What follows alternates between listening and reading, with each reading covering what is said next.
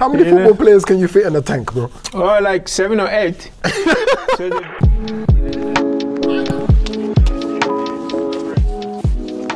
So, bro, tell me about today. How you feeling? Yeah, I'm good, man. Done with my session. And I'm here with you. Then after I'll go get some rest. Before we go out there, I have a very important question to ask. It's probably maybe the most important question that we ask in the entire interview. Have you located where we get good jollof here in Denmark? No, not yet. Not yet. What are we doing? You've been here a few days. We need to find this. I've been busy. Don't worry. With time I'll find it, don't worry. And when you find it, we chop some more. You know, I have one thing to get out of the way. You know me, I'm an Arsenal fan. Before you, in Ghana, there was no Chelsea fans. Because of you, you have made Chelsea fans. I just want to say I'm very upset with you for this. I can't forgive you. Because So why? Why will you make people support Chelsea in Ghana? It's not fair. Because they are tired of supporting Arsenal. So they have to make the switch for something new. What's the typical day like so far? Obviously, you've been here a few days, so you're getting used to it. What's your day like? Well, just, you know, getting used to this, the coaching aspect of the game. So my day starts very early. 8 o'clock, we meet in the office, talk, you know, plan the sessions, then we come set up everything before the players come, and then we finish the training, we go in, we have a meeting, evaluate how the session goes and stuff like that. So yeah, that's been my day since I came for the past week. How different is that from your experience? Obviously, you've been preparing every day as a player, play every day. Like, how different is it to come out and put cones out and this and that, plan sessions? Well, I tell you what, now I understand why some of the coaches, they get mad when the players are messing up the session, because you know, they have to come in you know, very early, you know, plan everything before the players come. I mean, when you're a player, you only come like 30 or 1 hour before the training. Then after you have another few hours, then you go home. But the coaches stays for longer. They come in early and leave late. So it's a different job. It's a different job. Yeah, it's the same game, but it's a different business. Yeah. So in our convo, I want to talk a few things. I want to talk some past. I want to really focus more on now and the future. But of course, we can't really get to the future without a little bit of the past as well. So I want to find a bit. So I may go a little bit before, a bit here, but not too much. I hope that's okay. Okay, cool. What I was trying to describe it, like you started at Liberty 98. 98, 99. Yeah. Now we're in 2020. So this is more than 20 years. It's 22 years you've been with this football. Oh wow. Right? That's incredible. That's an incredible amount of time. I was trying to describe it. It's almost like you've had 20 years, 22 years of playing. Then even now you still want to be close with the ball. You want to see the ball every day. You still want to, it's like... Well, I would say so. I mean, I'm a football man, and I've loved football the whole of my life. So yeah, even up to now, I still want to be close to the players, you know, have a kick about with them, and you know, because I mean, I love football, and even though I'm in another transition in my career, I still want to be around the players, you know. What's it like? What's if this is your wife, how would you describe your relationship with your wife football? I don't know. It will be my wife for life until my last day on earth. Keeping with this idea of your football is your wife, right? Sometimes you need to freshen it up. Is this what you're doing now? Is this you freshening up the relationship a little bit? No, it's not. It's not about freshening it up. I would say taking it to a different level than what I'm used to for the past many years. You know, I've been a player the whole time, and now I'm looking to, you know, change a little bit. as you said, the same game but different work. So now I'm looking to do my coaching badges. So I'm learning how everything is done and stuff like that. So yeah, it's just a little to switch, to a different level. Now, when you see these young boys falling in love with your wife, the football, these young boys now, you get a little jealous, like, hey, please, bring her back to me. Do you miss it a little bit? I mean, well, I do miss it, but I mean, we all know, you can't play football forever. I mean, at one point you have to change and do different things. I mean, you're gonna miss it, but once you're around the game, is more or less the same. Because it's interesting. Obviously, you had this 20-year career, and obviously we know Ghana, we know UK, France. But what's really crazy for me is that this love affair of yours has taken you everywhere in the world. You've been Asia, you played in the US preseason stuff, North America, you've played South America, World Cup. You even were going to go to Australia, almost. I'm feeling like if two polar bears were in the Arctic and they said, Michael, we have a game, I think, who would you go and play? Of course, I would join them. I always have been lucky enough to, to travel around the world with my football, and not many people have managed to do that. So, I'm privileged, and I've enjoyed every journey that football has taken me. Do you have a favorite or most surprising experience? Because I know you've been in Indonesia, Azerbaijan. Like, do you have like a favorite or a couple of most surprising experiences that football has taken you to that you never thought, hey, like, what is this guy? How am I even here doing this now? Yes, I've been to a few places. Like when I was in Indonesia, I mean, we went to this this village to play. I mean, it took us 24 hours to get there. And can you imagine? And it's the same country. It took you 24 hours? 24 hours. I mean, I could go back and forth to London and back, and But I mean, it was for me. It was enjoyable. I took. It was another experience in my career to see different places and how different people live and their lives and stuff like that. So you took 24 hours to get to the game. Mm-hmm. What was it like when you got there? No, we went 3 days before the game. So, I mean, it took us 24 hours. So we get there, we need some rest, and then we start training.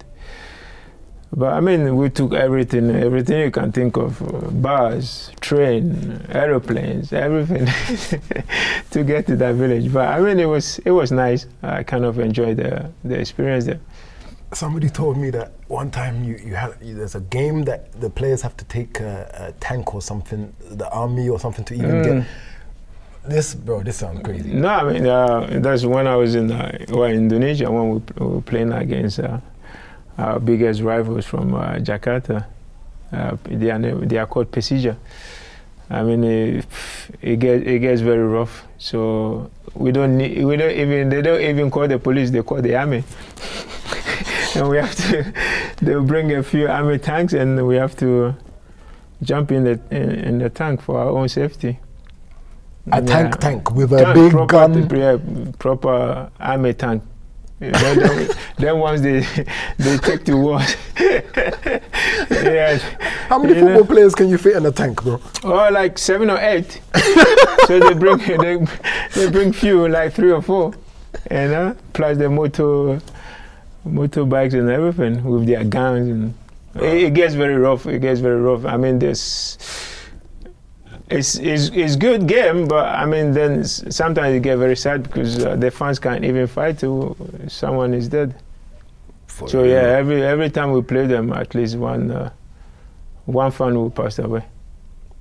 Yeah, and wow. It's that bad. It's a good game, but then to the fans it can get very rough. It can't be that serious. I want to talk a little bit about Europe. Because we're in Europe, obviously we've talked about Indonesia and all these other places. Can you tell me what it was like when you first arrived in Europe? What the experience was like for you? I mean, it was, well, it was kind of hard and not hard because, I mean, the hardest part was when I went to France, I couldn't speak the language, you know. So for me, that would be the hardest part. And obviously, the only thing I could eat is rice and chicken. But that food side, it didn't kind of bother me at all. But it was the language bit, because I mean, once I'm on the pitch, I'm happy, you know, with my teammates, you know, training and playing. But then they have to find me a professor, a teacher who can teach me the language. And so after every training session, I'll have like another 2-3 hours, you know, learning the language, the French language. And after 6-7 months, I could practically understand everything. So. And then I start speaking. So. Because that was Bastille, right? Like, yeah. So what was the first things you learned in French? Like poulet, rice and chicken? No, no, the first thing you learn is bonjour, you know, bonjour, comment ça va bien, and then the rest follows. Obviously, this is a very common theme for all your generation who played in Europe. You know, you came up with the same, and then you all had to travel. Do you remember, like, either before you left, were there any players who left for Europe before you? Were you discussing, Charlie, what's it going to be like when we get there? Do you remember any of these kind of conversations? Or did anybody else go and then call you and say, hey, it's crazy, don't come to Europe? No, not really. But I mean, a couple of my mates went before I went, and I remember talking to Derek Burton and Razak Ibrahim, because they went before me, and I mean, they were happy. You know, they were happy, and as a kid, you know, our dream is to come to Europe and play in proper professional football. So, yeah. How do you? Because now, obviously, you're here, and we're looking at these boys. Obviously, I know you're coaching the whole team, but obviously there's a specific connection with the boys from Africa. There's a lot of boys from Ghana, mostly Ivorians here. How do you compare that journey that you had and your generation? You talk about Derek, Razak, and these guys, and I know obviously Stephen, Wen, and Sully, and all those guys came after you. How do you compare that journey in your time, and then coming to these guys and their journey as you're seeing it? I don't know. I would say I cannot really compare, because as you can see, it's generations, you know. And well, our generation, we didn't have it like the way the new generations are having now, because I mean, they've got everything. They've got the coaches who can, you know, who teach them, you know, even single like little things, you know. But ours, we have to, you know, we have to do it in a hard way. No one will really tell you, like, control the ball this way. You just have to, you know, find your own way of doing it. And I mean, it works for us, or some of us, but these new generations, I mean, they have everything, all the facilities and everything, the medical stuff, and, you know, everyone is there to help them. So they have to take a very good advantage of it. Would you say that Right to Dream have a unique pathway for African players in how you've seen it now that you've been around them? I mean, it is very unique, and I mean, what Right to Dream is doing, not many people can do it. I mean, it's not only about football. They help other kids to master their educations and stuff like that, and also, obviously, you know, they bring in a lot of young boys from Africa. So it's good, and Right to Dream is giving them everything. You know, if you want to play football, they will help you develop your game. If you want to, you know, follow academical level, they will help you as well. So I mean, it's a very fantastic thing they are doing, and as I said, not many people will do that. So because obviously they have, like you said, the football education, then they have this character, this whole your behavior, your mind, your thinking. How is that? How important do you think this aspect of it is as well? I mean, it's good. Well, they are Right to Dream is giving everything the young boys need, you know, as you said, character education. Here nowadays, who is going to teach you how to, you know? You just have to find it in your own way, because, you know, back in the days, if you misbehave, anyone can smack you, or, you know.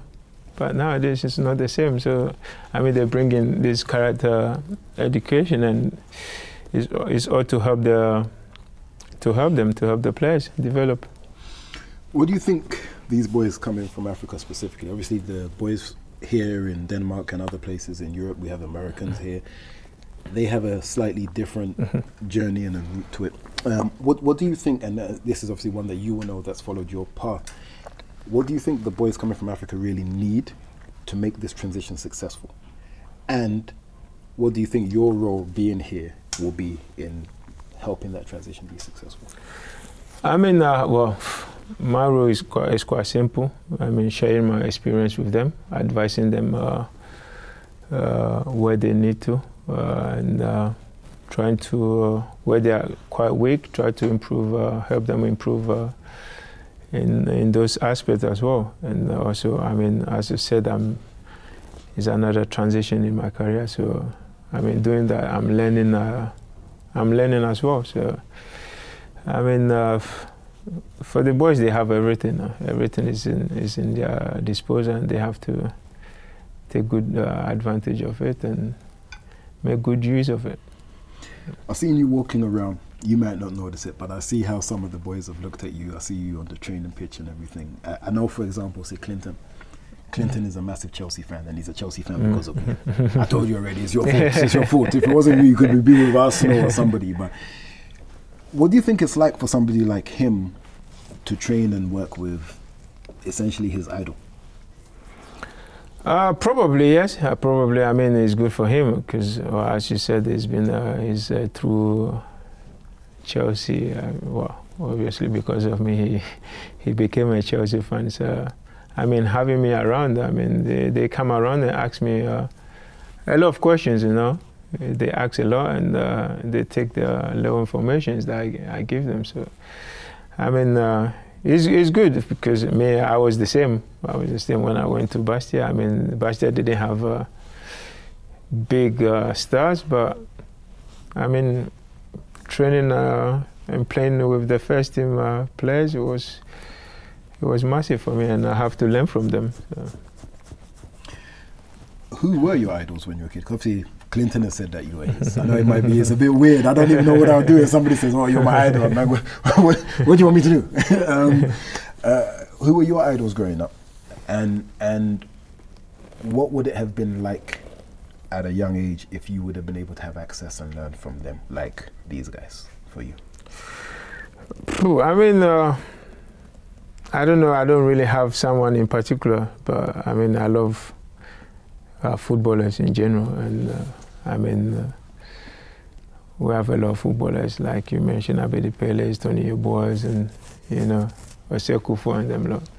You know, we see them on TV, and we want to be like them one day, you know, and obviously we watch a lot of European football as well, and, the likes of Zidane and them lot. So, and me being a midfielder, I used to love a few midfielders actually, Patrick Vieira, Paul Scholes, Roy Keane, you know, they had guys, Edgar Davies and them. So you see them playing, you try to pick one or two things from them and you add it to your game. Yeah. What would it have been, what do you think, I mean, we don't know, but how do you think it could have affected you or impacted your career if you had a Vieira or come and talk to you, like, and give you advice like this? Because this is the same here. Actually, I played against him and he did, actually. But, you know, I just have to listen to what he says and, you know, take a few words from it. And obviously, I was lucky enough to play with Makelele as well. You know, one of the big legends in the game. And, you know, so I've been lucky enough to, you know, play with and against some big legends in the game. I'm glad you used that word. And I want you to forgive me because, you know, I know you're a humble guy and you like to keep it cool. And so you're gonna have to just leave me, let me celebrate you a little bit, please. Celebrate who? Celebrate you. Oh. Why? Because I'm not dead yet. No, but this is why. This is the problem. And this is the problem. I don't know if this is a Ghanaian thing. Like, no, it's like, not only Ghanaian. You want to celebrate everybody after when they are gone. Right? And we have this expression: you need to give me the flowers now. You want to put flowers on my grave. When You come and bring me flowers. Let me smell them. You know. So let me give you some flowers, some small flowers, because for me, and I love Stephen Appiah. And obviously, I love Betty Pele, and I love Suli and Kevin Prince and all these guys. For me, you're the greatest player Ghana's created. Oof. That's my opinion. That's a big statement. You can't change it. It's my opinion. You're the greatest player that we've created. That's why I was so upset when you went to Chelsea. But anyway, for me, you're a Ghanaian. Well, you could not afford me anyway. Yeah. But for me, you're unequivocal. You're a Ghanaian legend. You're an African legend. You're a Premier League legend. You're one of the best players to play in the Premier League. You're a Champions League winner. Who gave you all these stats? Me, it's not stats. It's just the truth. I didn't need to read. I know. Okay. For somebody like you, who is so humble, what is it like when somebody calls you a legend? How does this feel? To be honest, I don't know. I mean, I don't know how to react to it, because most of the time I say my name is Michael. There's no legend attached to my name, but I mean, you can, as you said, it's your opinion. You can't change people's opinion, innit? So you just have to embrace it and say thank you. Do you feel that you've had the recognition that you deserve? Because I feel that because you're so humble, maybe sometimes when people are having conversations about who's the best, who's the greatest, maybe sometimes they don't mention you. Maybe like people who know, Chelsea fans, if I ask a Chelsea fan, I'll tell them, I'm talking to Michael today, they will please. Ghana fans, they know. Leon fans, they know. But when we're talking generally in football, you're one of the best central midfielders that we've produced from Africa, that have played in the Premier League, that have played in the French League, and there have been some big players. Do you feel you've had that recognition? And I know it's not even important to you to have that recognition, but do you feel? Me, really, it doesn't. To be honest, it doesn't really make any difference in my life or in my career. I'm just a football man. I just want to play football. The rest, I don't really pay much attention to it, because I just love football. I just want to play. So that's what I've done the whole of my career. Just, concentrate in my game, and that's it. And just win. And just win, of course. Yeah. See, now this is great, because everybody knows the first word everyone will say is humble. Even when people are like, "Oh my God, Michael Essien's here at this club," they're whispering, and like he's walking around like he's the biggest player that's played in Denmark, or he's the biggest name that's been at a club in Denmark. How do you maintain being humble, for one? How do you do it? And why is it important to you to be humble? Because you don't have to be. Well, I don't. It's not like I do it on purpose. It's just the way I am. It's just my character. Probably the way I was raised, and I've always been the reserved one. Unless those who really know me, they know I'm a bit chatty with them. But apart from that, like when I'm out, I'm very quiet. When I don't really know people, I just say hello and stay in my corner.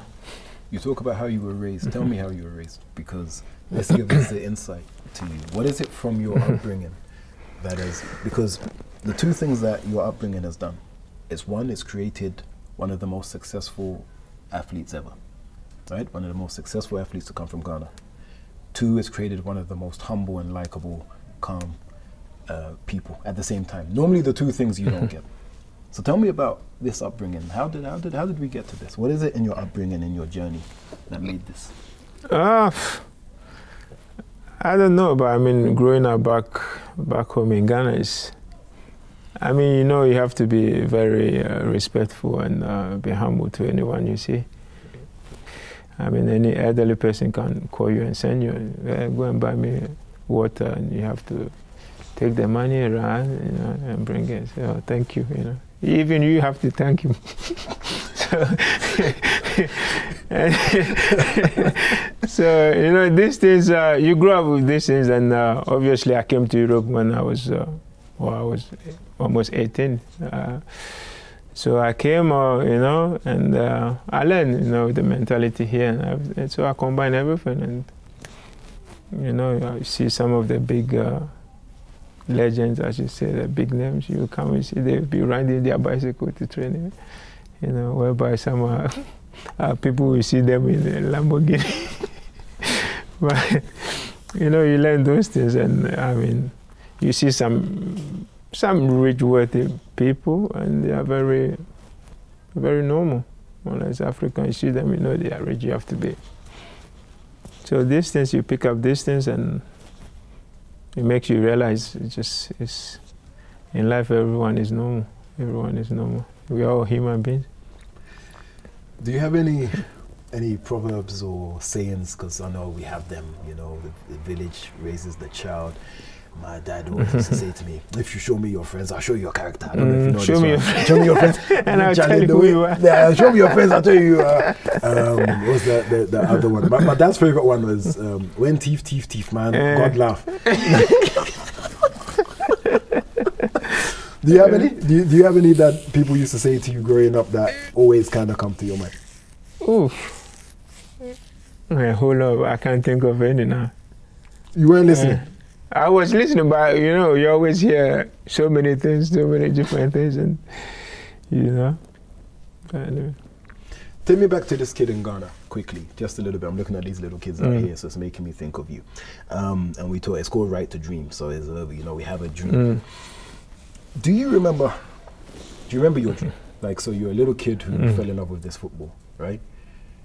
When you had this, when you were this kid with this ball, do you remember what your dream was? Was your dream, I'm going to buy a fast car, or I'm going to buy my mom a house, or I'm going to win the Champions League? Do you actually remember holding the ball or playing the ball and thinking, one day if I'm going to, do you remember? For me, it was all about football. I just want to play football, and my dream is to come to Europe and you know, have a better football. And that was it. I didn't know I was gonna win Champions League, or I didn't know. I knew about Champions League in 1993 when Marseille won. I didn't know anything about. I didn't know. And back then, I know there's a big game. It was after the game they explained to me, hey, this is Champions League. I didn't even know. I didn't even know what was that. I knew there was a big game going on. There's a final. I didn't even watch it. You know, back then in the village, you don't even have TV. So, and then later, Marseille say they won Champions League. Basiboli. Oh, okay. They beat Milan. Yeah. Okay. So your dream was to be a professional footballer? Yeah. That was your dream. That was the dream, right? It wasn't specific Champions League. When did you start understanding that this dream was gonna be real? It could be real. Actually, I got that when I got a call to go to the under-17. We were staying in Winnipeg. That's when I realized, oh, this is getting serious now. So I have to take it serious. I mean, I love football. I play, you know, in my school team, everywhere, you know. School team, I do everything, playing football, playing volleyball, table tennis, and them. But obviously, I was good at football. So then the call-up came, and obviously, you understand, when you get a call-up to go to the under-17s, it's not easy. So actually, when the call came, it was later actually, because back then we didn't really have mobile phones and them. So, and I told my mom I'm not going. She said, why? I said, they will keep you there for a year plus. Then they will bring in the young ones who are playing in the Premier League in Ghana to come and take your place. So I don't think I'm gonna go. Oh, she said, okay, you know better than me. So anyway, I continue. I was at home for like a month. And then Sly Tete came, one of my mentors, yeah. And then she actually came to visit my mom, and I was there. And he was angry. Saying, what are you doing here? You're supposed to be in Winneba. And I said, I know, but I told my mom I'm not going. He said, are you mad? He put me in the car straight to Winneba. So I was the last to report. So anyway, I got there and I knew that's when I knew this is gonna be serious. I have to be serious. Back days I didn't even like training. But everything changes when I went to Winneba with the national under-17s. Yeah. And I was the only player who kept his position from day one to the last day. Because we have many people coming through. Every week, at least 6, 7 players will go home. And the same week, another 7 will come. We're about more than 50. And you know how it's like. Well, I was the only player who kept my place from the very first day I arrived. So. Bro, do you know how mind-blowing it is that it almost didn't happen? If Tete didn't come. Exactly. Johnny, you almost ended your career before. Before I started.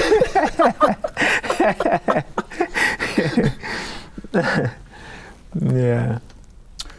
Was there a point when you were in Europe, right? Was there a point, I don't know, is when you were winning leagues at Lyon, or when you realized that you'd actually achieved your dream? Was there a point, was there something, or was it like you could afford to do something, or that you thought, hey, Michael, oh yeah, dear, you've done, you've achieved something? Because you probably didn't even know how far it could go, but you know, what I found with dreams is that dreams grow and change. So there's a point where your dream is, let me get under 17. Your dream is, let me play for the first team. Your dream is, you know, and they grow. So was there a point when that dream of you getting to Europe, was there a point where you were like, yeah, I've done it, I've achieved it, I've done that? Actually, no, it didn't cross my mind, because I mean, when I came to Europe, I got used to the competitions, and I know I still need to work hard, because I still have many years ahead of me, and you know, I don't want it to be just one of. So it was, I even worked harder, you know. So, and obviously the rest came without even me thinking or really, you know, thinking about it. I don't even realize what I've done, but I mean, a lot of people knows about the stats, you know, because me, I just play football and that's it. You know, the other day, our coach Fleming was asking me. He told me I'm the only player who never lost against Mensah. I didn't even know.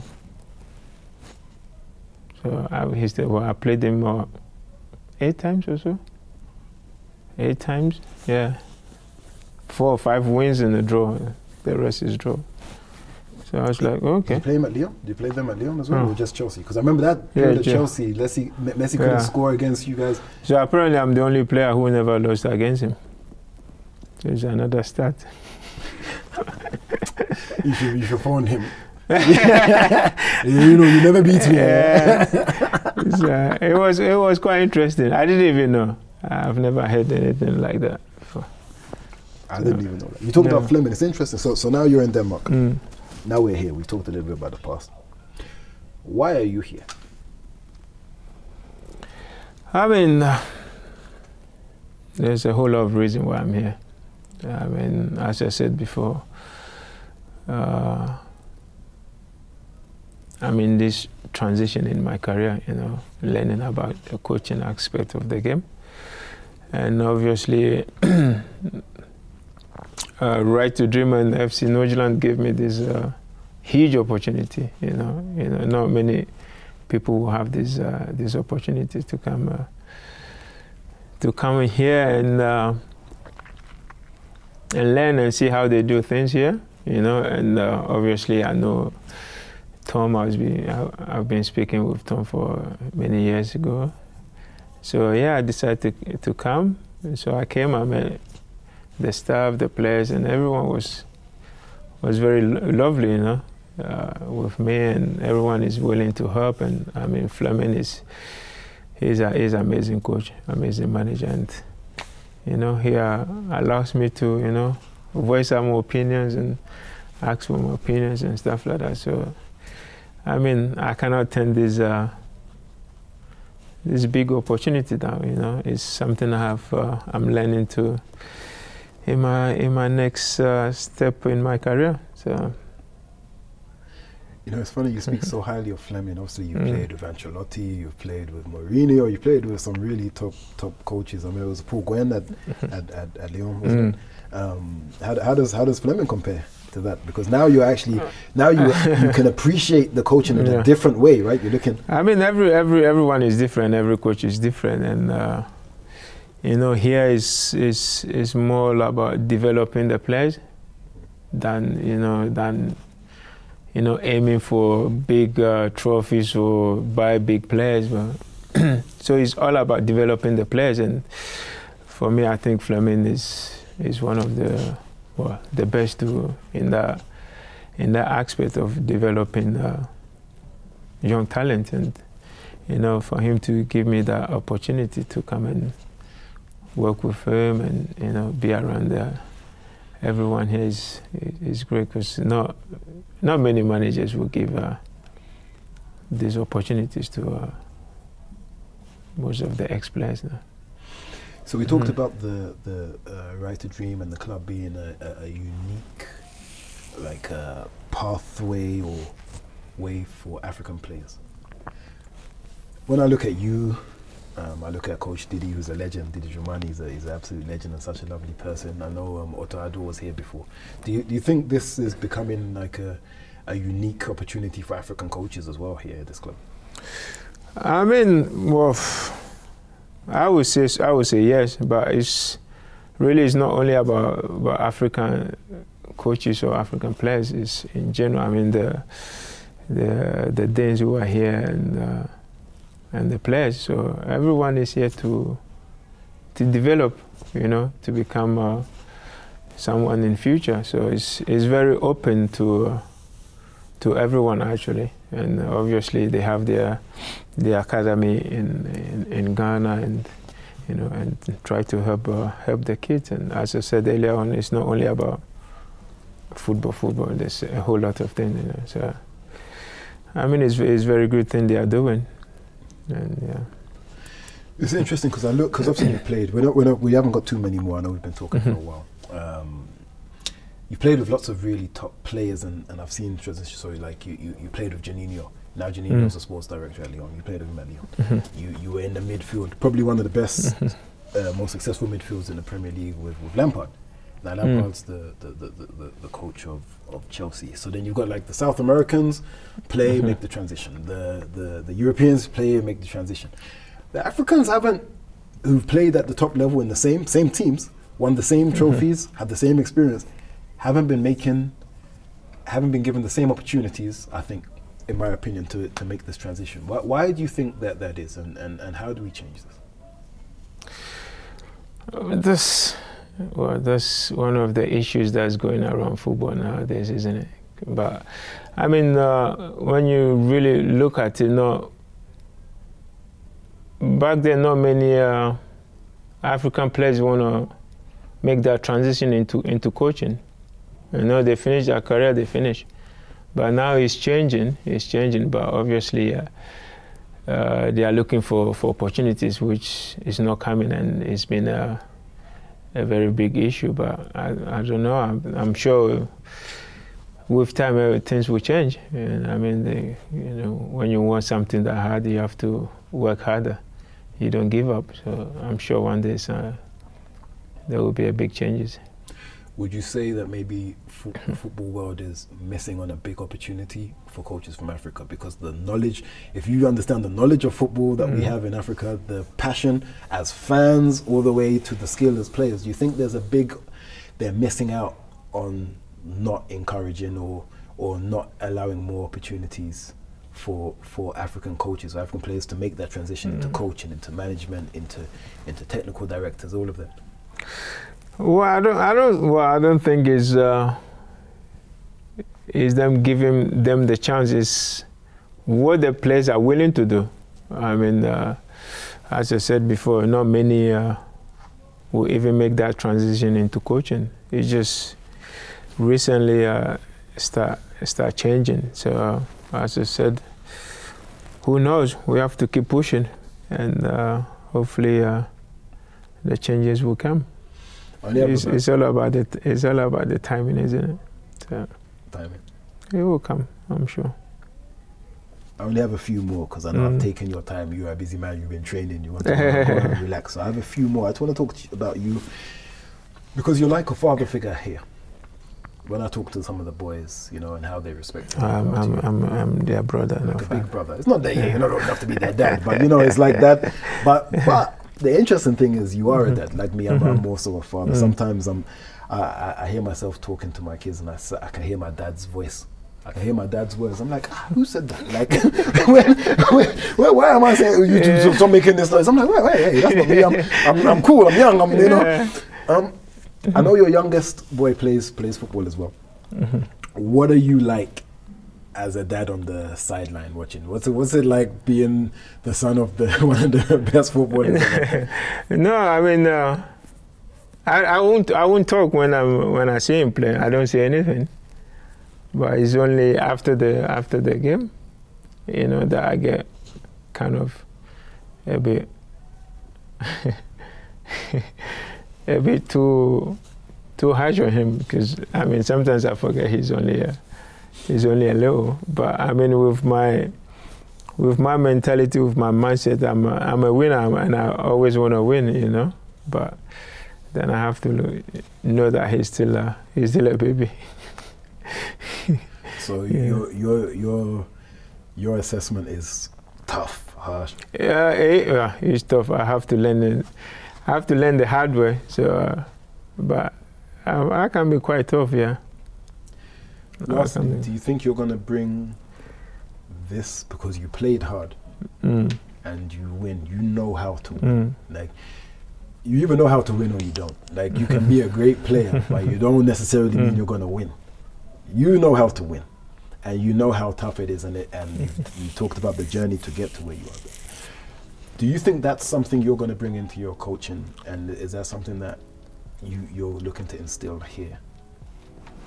Yeah, I think so. I mean, well, as you said, those things are in me, even though I might be very quiet outside, but when I'm on the pitch, everything changes. So that winning mentality and working hard, going strong is in me. So and you can't take that from me. So yeah, that's one of the things I'm trying to encourage the boys to do. And obviously, when I'm done with my badges and stuff like that, well, we're always going to be there. So yeah, I might be quiet but tough.